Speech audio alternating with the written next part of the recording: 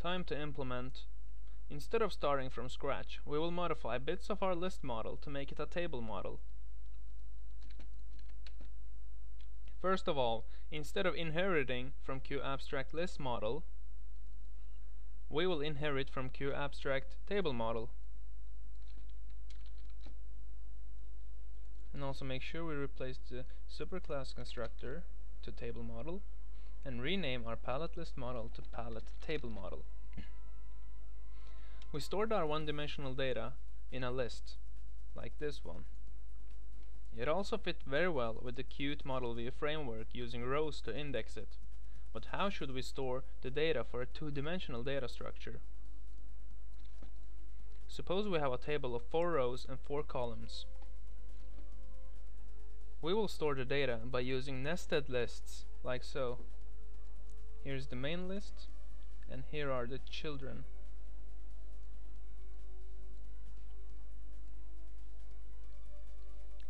Indexing this two-dimensional list is easy as this, which would correspond to the number 12, because the first one shows on which row the item lies in.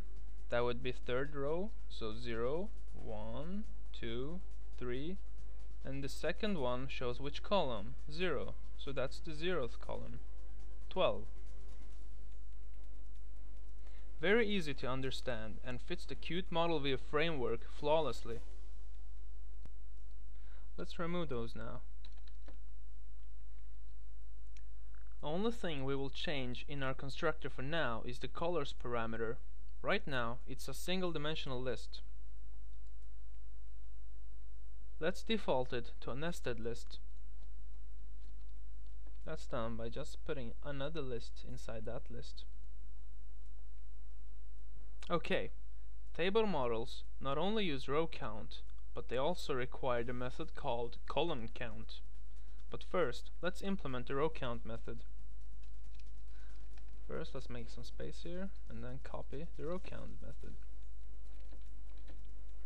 Okay, we don't need to do anything else. This is our row count. So just like the row count method, we have to implement something called column count. The column count will return the amount of columns in each row, so the table view can display the correct data in a two-dimensional fashion. This is how the function looks like. As you notice, it's the same thing. Column count is implemented by indexing the 0th element in our colors list and returning its length, which corresponds to our column count. So we return the length of the 0th element, and the 0th element is the internal list here, and the length of that corresponds to our column count. Let's make an experiment now for learning purposes. Let's scroll to the bottom and paste this table data, or at least I can paste it, you have to write it. And then comment the model and the insert and remove rows lines. Let's create a palette table model now and pass table data 0 to it. Now this should give us a table view which contains 4x4 items, but because we haven't implemented the data method yet, they will all be empty. And yes, we actually get 4x4 items. Now if I would hardcode 10 to this column count and run this, our table view would contain 10 columns.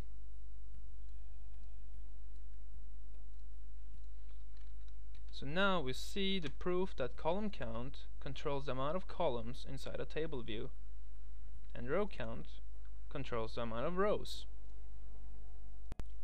Now you'll see what I meant with fits the Qt model view framework flawlessly when I said that we would use nested lists. Let's start with the flags method, because of the fact that we don't have to change anything. We want our items to be editable, enabled and selectable. So let's just copy it, Boom, done. Let's proceed to the data method.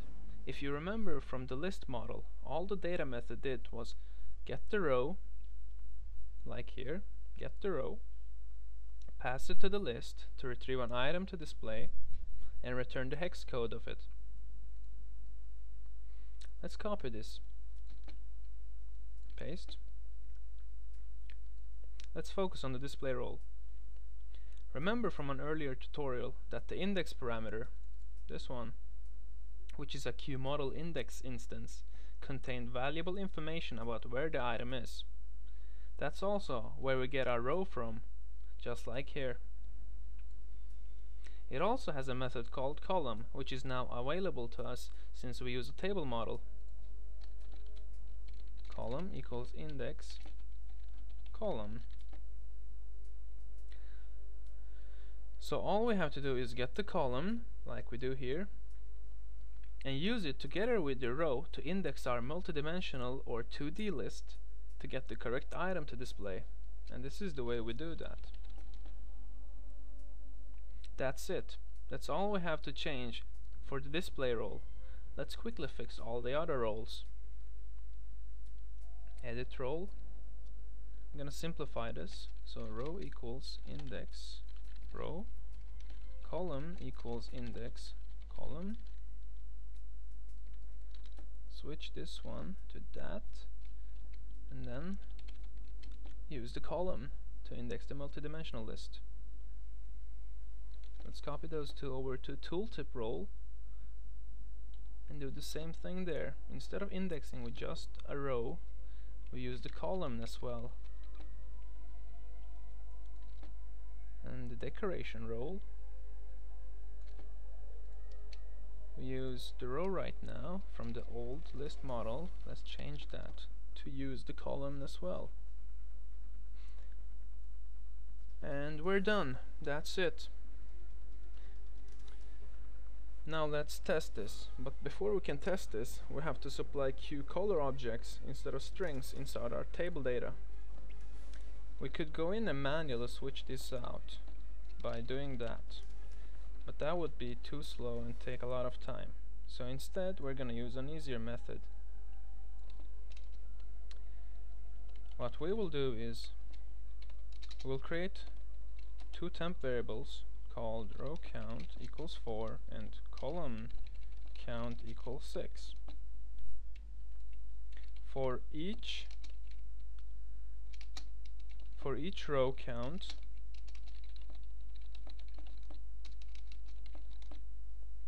we will return a list,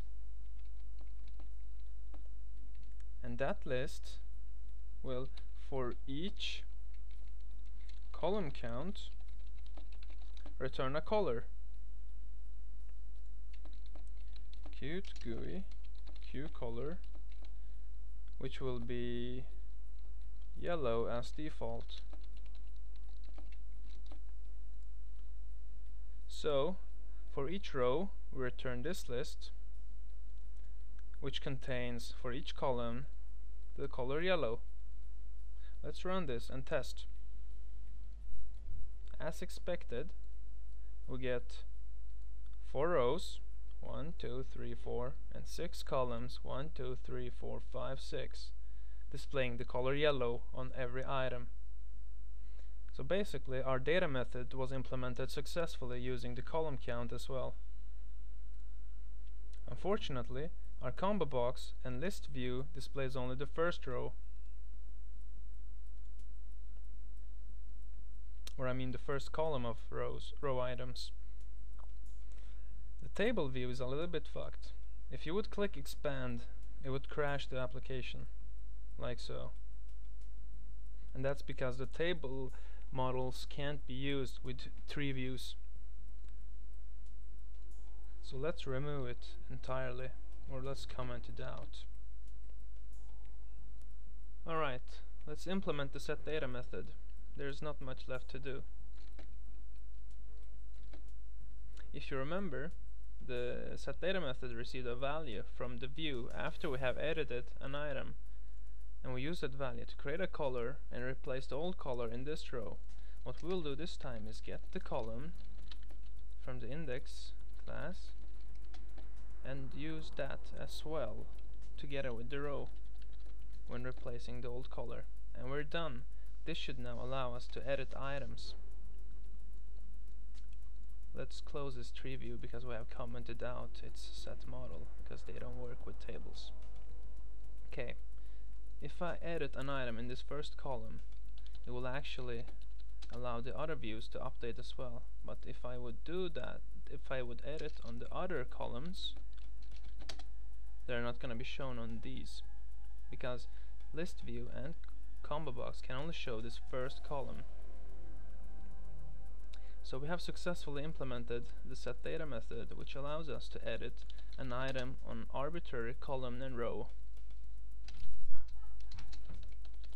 So basically, we're done.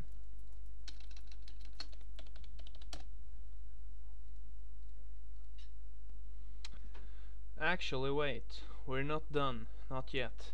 We have to implement header data and also support for inserting and removing both from rows and columns. Let's start with header data. Instead of returning a hard-coded value such as the palette text, which you can see here, I'm gonna actually pass a list containing the header items to the model, like you see here. So in the constructor, we create a new parameter called headers.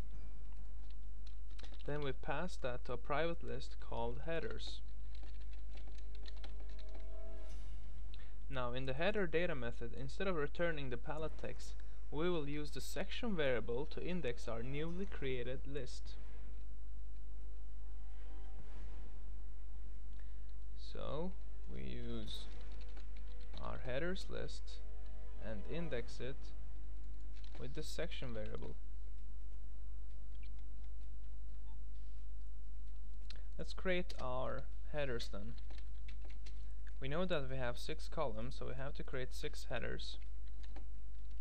Let's call them palette 0, colors, brushes, what more? Oh my god. Technical artist. 1, 2, 3, 4, 5, 6. Great. Let's pass headers to the constructor. If we run this now, we should get our custom headers visible on the horizontal orientation part with palette 0, colors, brushes, oh my god, technical and artist.